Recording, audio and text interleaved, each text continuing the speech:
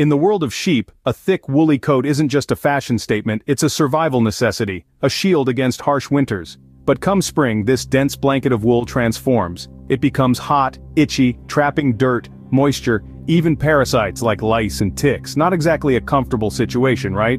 That's where shearing steps in, a vital aspect of sheep husbandry, ensuring their health and comfort. Unlike their wild counterparts who naturally shed their coats, domestic sheep are bred for excess wool. Shearing not only relieves them but also promotes new, softer, cleaner fleece growth. Remember, it's not just about the wool, it's about their well-being. So next time you cozy up in a woolen blanket, spare a thought for these woolly wonders, and don't forget, subscribe to our channel. In the world of sheep, a thick woolly coat isn't just a fashion statement, it's a survival necessity, a shield against harsh winters. But come spring, this dense blanket of wool transforms. It becomes hot, itchy, trapping dirt, moisture, even parasites like lice.